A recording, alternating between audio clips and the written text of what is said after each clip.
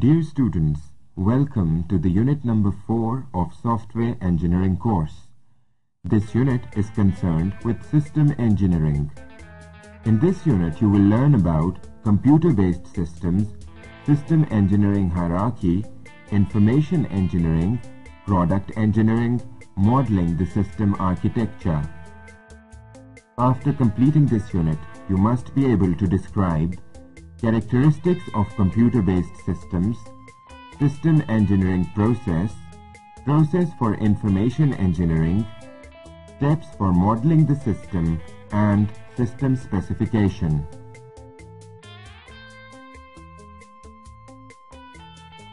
Before software can be engineered, the system in which it resides must be understood.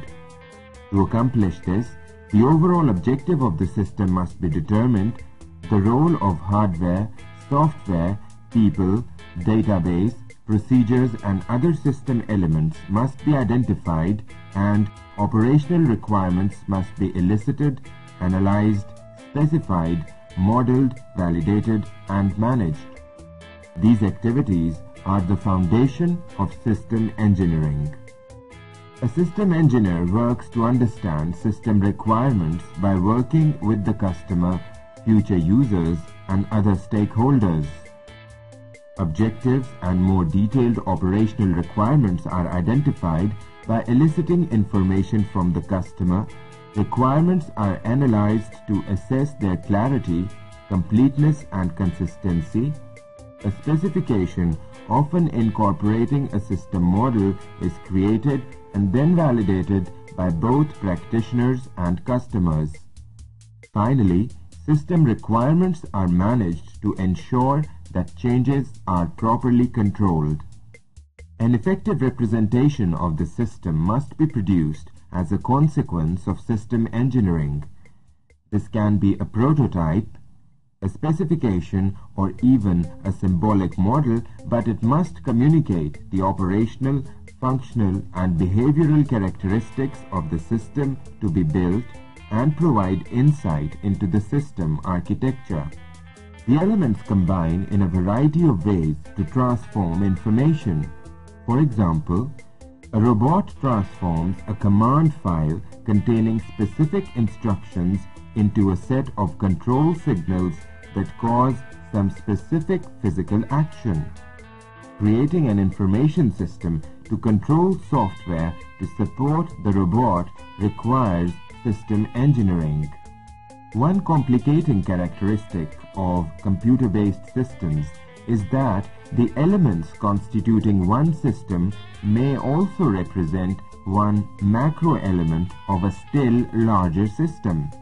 The macro element is a computer-based system that is one part of a larger computer-based system.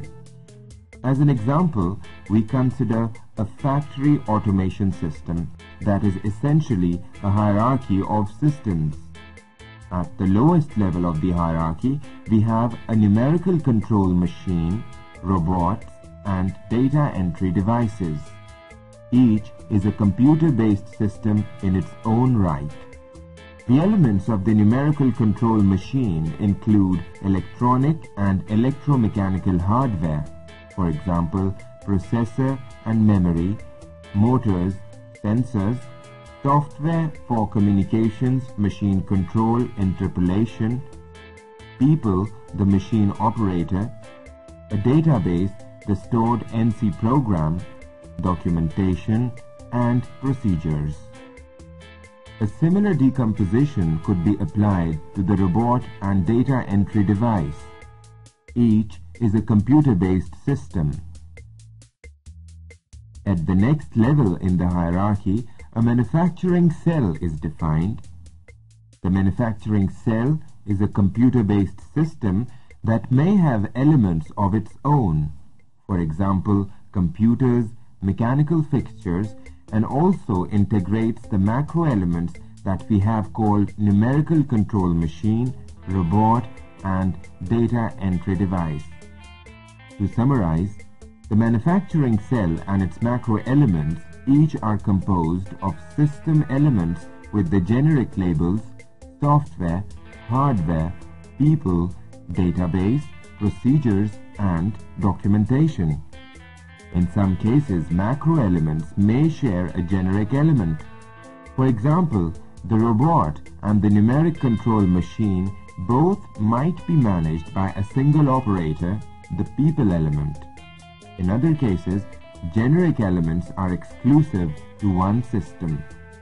The role of the system engineer is to define the elements for a specific computer-based system in the context of the overall hierarchy of systems, that is, macro elements. In the sections that follow, we examine the tasks that constitute computer system engineering. Regardless of its domain of focus, system engineering encompasses a collection of top-down and bottom-up methods to navigate the hierarchy illustrated in the figure shown. The system engineering process usually begins with a world view. That is, the entire business or product domain is examined to ensure that the proper business or technology context can be established. The worldview is refined to focus more fully on specific domain of interest. Within a specific domain, the need for targeted system elements, for example data, software, hardware, people, is analyzed. Finally, the analysis, design, and construction of a targeted system element is initiated.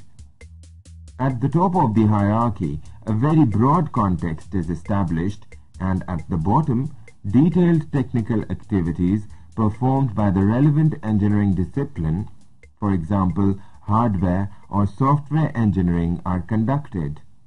Stated in a slightly more formal manner, the worldview is composed of a set of domains which can each be a system or system of systems in its own right. Stated in a slightly more formal manner, the worldview is composed of a set of domains which can each be a system or system of systems in its own right. Worldview is equal to D1, D2, Dj up to D. Each domain is composed of specific elements, each of which serves some role in accomplishing the objective and goals of the domain or component.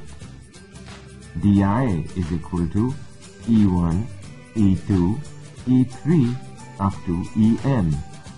Finally, each element is implemented by specifying the technical components Ck to achieve the necessary function for an element. Ej is equal to C1, C2, C3 up to Ck.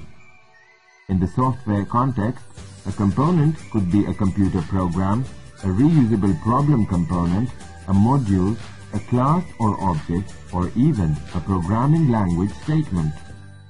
System engineering is a modeling process. Whether the focus is on the worldview or the detailed view, the engineer creates models that define the processes that serve the needs of the view under consideration, represent the behavior of the processes and the assumptions on which the behavior is based, explicitly define both exogenous and endogenous input to the model, represent all linkages, including output, that will enable engineer to better understand the view. To construct a system model, the engineer should consider a number of restraining factors. Assumptions that reduce the number of possible permutations and variations, thus enabling a model to reflect the problem in a reasonable manner. Simplifications that enable the model to be created in a timely manner. To illustrate, consider an office products company that sells and services a broad range of copiers, faxes, and related equipment. The system engineer is modeling the needs of the service organization and is working to understand the flow of information that spawns a service order. Although a service order can be derived from many origins, the engineer categorizes only two sources: internal demand and external request.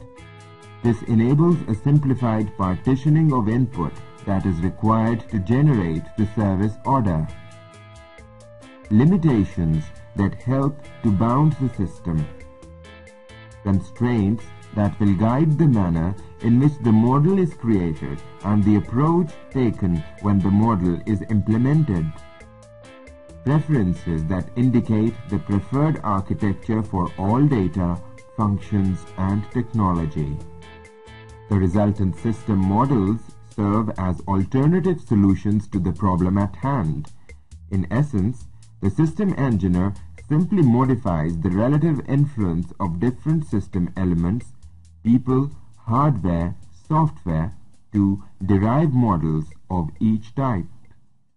System simulation is the use of a computer to represent the dynamic responses of one system by the behavior of another system modeled after it. A simulation uses a mathematical description or model of a real system in the form of a computer program. This model is composed of equations that duplicate the functional relationships within the real system. When the program is run, the resulting mathematical model forms a similar behavior of the real system with the results presented in the form of data. A simulation can also take the form of a computer graphics image that represents dynamic processes in an animated sequence. System simulations are used to study the dynamic behavior of objects or systems in response to conditions that cannot be easily or safely applied in real life. For example, a nuclear blast can be described by a mathematical model that incorporates such variables as heat, velocity, and radioactive emissions. Additional mathematical formulae can then be used to adjust the model to changes in certain variables, such as the amount of fissionable material that produced the blast. Simulations are especially useful in enabling observers to measure and predict how the functioning of an entire system may be affected by altering individual components within that system. In engineering, computer models of newly designed structures undergo simulated tests to determine their responses to stress and other physical variables.